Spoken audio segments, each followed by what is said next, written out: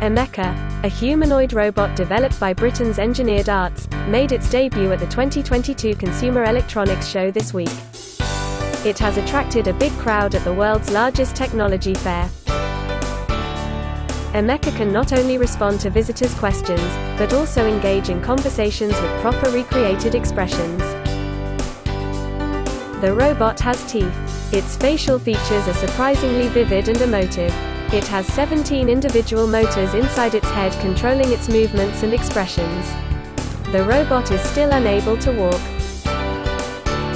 According to Morgan Rowe, Engineered Arts Director of Operations, the main use case for humanoid robot right now is entertainment, communication and interaction with other people.